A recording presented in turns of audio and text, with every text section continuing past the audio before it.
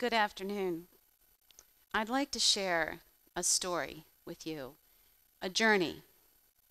It's actually a very personal journey, one that involves my core, my passion, in offering patients the highest level of care possible. Those patients seeking to have a family, a child, those patients going through the exceptionally difficult process of in vitro fertilization. The journey begins with this passion and continues with a sudden and abrupt loss of the ability to follow this passion, to pursue this passion. Continued by devastation and utter pain. And then determination. Determination to solve a problem. The problem involves air and the impact of air on the chances that a single embryo will successfully become a new life, a child. The determination to solve this problem led to the healing of this loss. It led to opportunity and innovation, and ultimately to a very different path, one I would never have considered, a very different path by which to follow what I loved to do.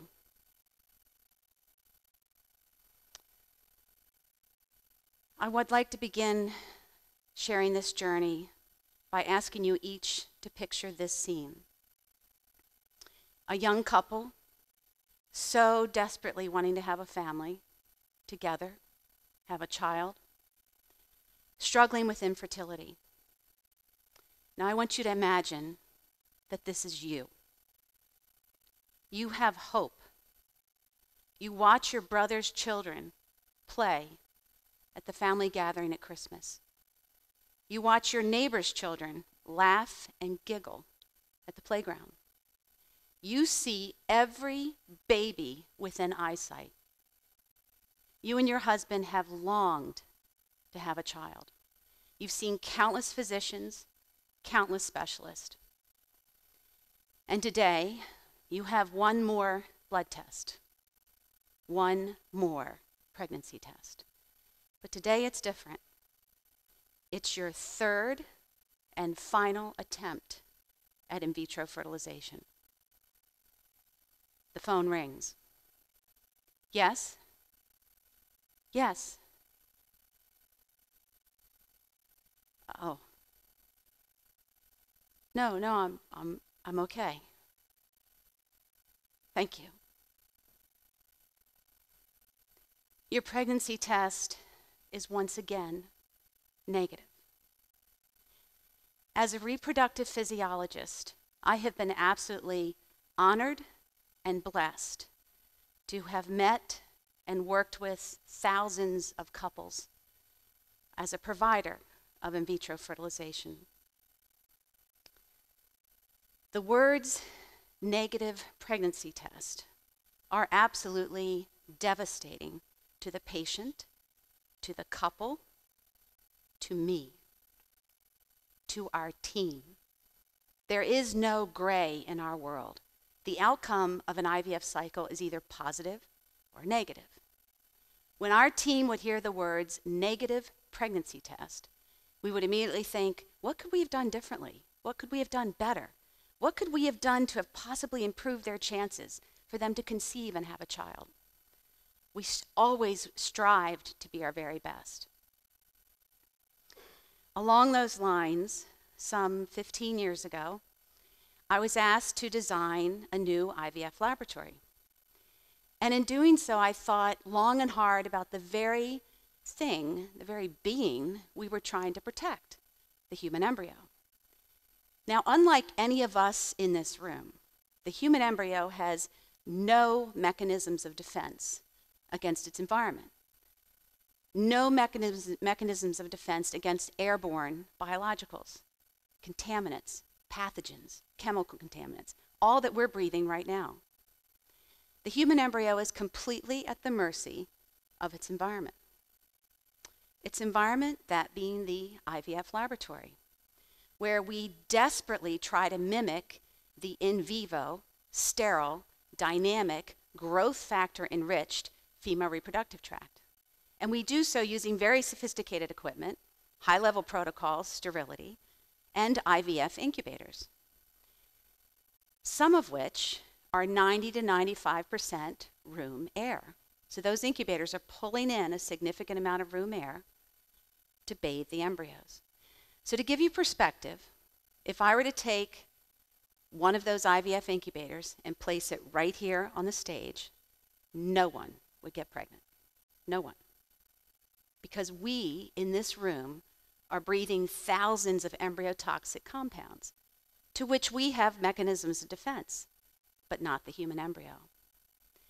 So assuming that air quality had a role in our process or could have an impact on our clinical outcomes, and knowing that it was exceptionally difficult for us to control the amount of pathogens in the air. For example, we can't control that a neighboring business or the hospital is going to choose to resurface the medevac pad or resurface the parking lot.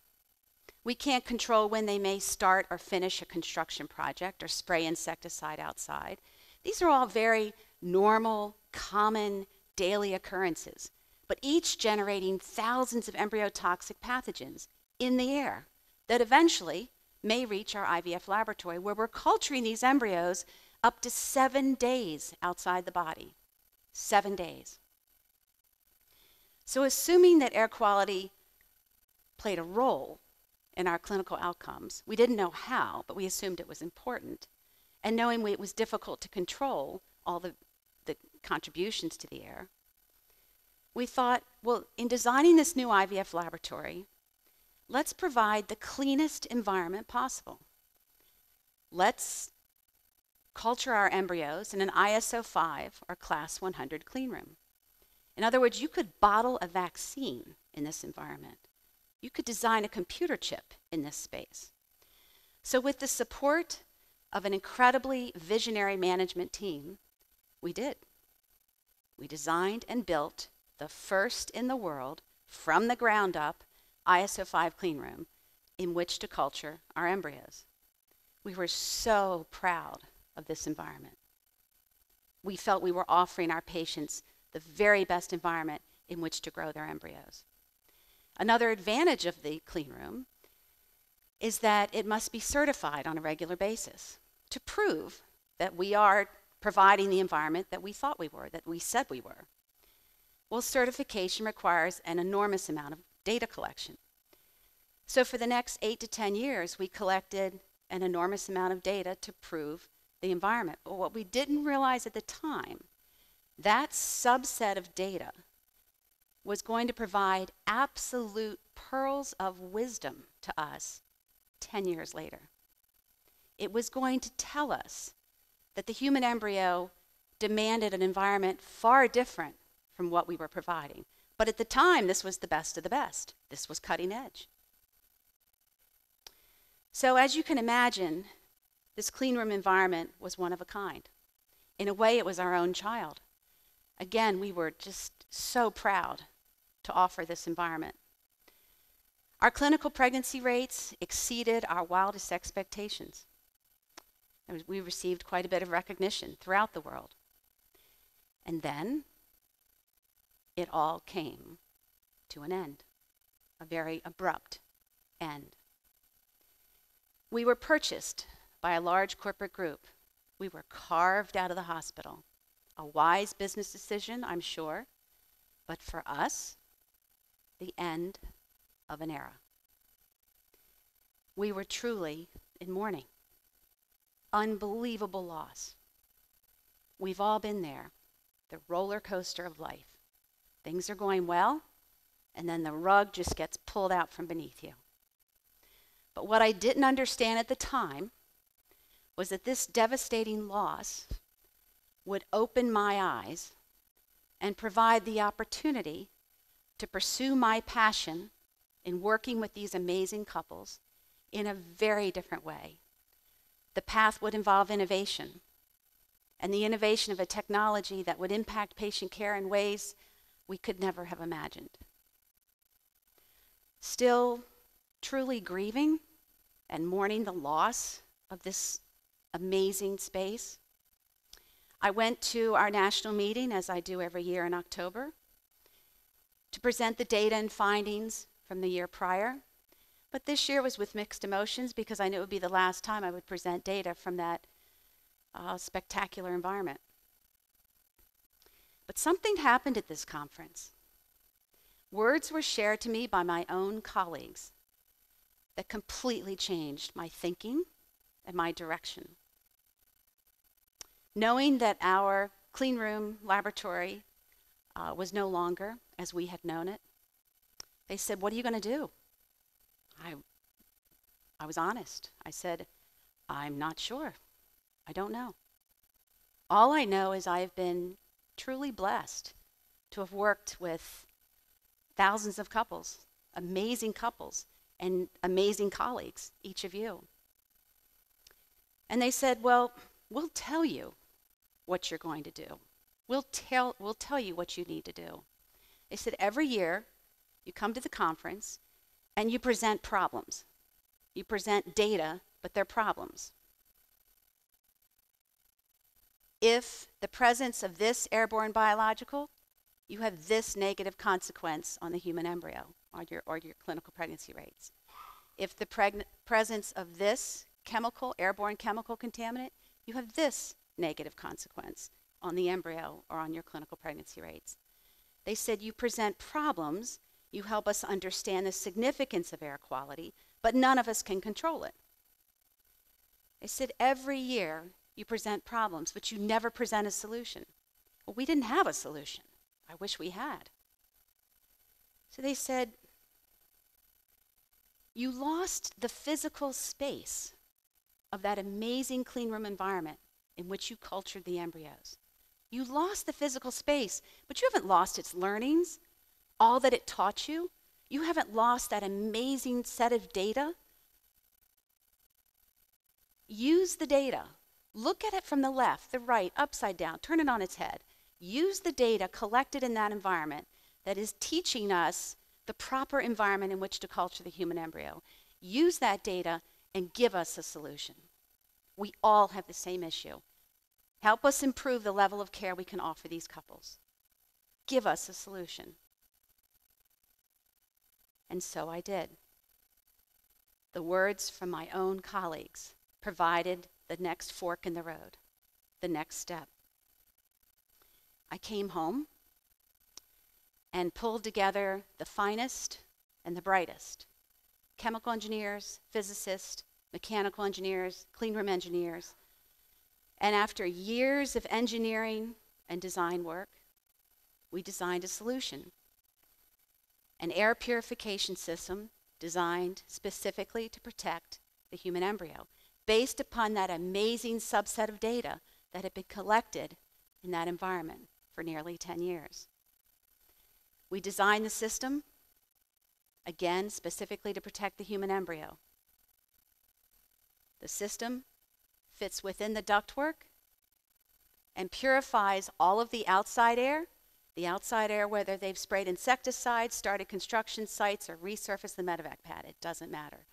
The outside air is purified, as is all of the air within the recirculated space. As healthcare workers, you generate an enormous amount of airborne pathogens. It's inevitable. You can't avoid it. The technology, the engineering, and the design made sense to me, but I'm a scientist. I don't believe anything without an overwhelming amount of data, proof of technology, and high levels of statistical significance. So I reached back out to my colleagues, those who had helped to guide me to the next step. And I said, "This makes sense, but we need to prove the technology." Quite a few stepped up to their credit. They let go of the edge of the pool, and they installed the air purification system in their space to protect their embryos. Now, 4 years later, the system is installed throughout the United States, and the clinical outcomes have been overwhelming. By finally controlling that variable of air and taking that off the table, their clinical pregnancy rates have been dramatically increased. After years of testing, the system is now patented, and it's made right here in the Lehigh Valley. Again, the system was designed to protect the human embryo. And because of that, we chose the highest bar, the most difficult targets to kill or remediate, the most difficult biological pathogens, the most difficult airborne chemical contaminants to remediate. And because of the bar that was set so high, it kills all the other pathogens that are of greater significance to each of us. The system kills and remediates anthrax, C. diff, MRSA, Pseudomonas, TB, influenza, and again, a litany of airborne pathogens that are of greater significance to us. But because of its effectiveness, the technology has the application outside of IVF and to protect patients along a continuum of care, from protecting the human embryo during the 7-day culture in the in vitro fertilization laboratory, to the infant in the NICU, the child in the PICU, the surgical patient in the OR, protecting them from secondary infections or hospital-acquired infections caused by airborne pathogens. And finally, along the continuum of care, to protecting the elderly from airborne illnesses and improving their quality of life. So the system was designed selfishly on my part to protect the human embryo, but I'm equally as passionate about applying it along to other patients along the continuum of care. Extreme challenges can be overwhelmingly difficult, but they can also provide the genesis, the motivation, the opportunity to pursue what you love, to follow your passion via a route you would never have anticipated. Loss can define your next positive step. Loss did define my next positive step. I will forever be grateful for the opportunity to mourn, to grow, to innovate. It doesn't matter how you may follow what you love, your passion, how you may pursue it, from right to left or left to right. It doesn't matter. As long as it remains the light along your own personal journey, no matter what barriers are thrown your way, focus on what you love. Do what you love. Now I'd like to end by returning to our couple. The couple's so longing for a family, a child. The phone rings again. Hello? Yes? Really? Thank you.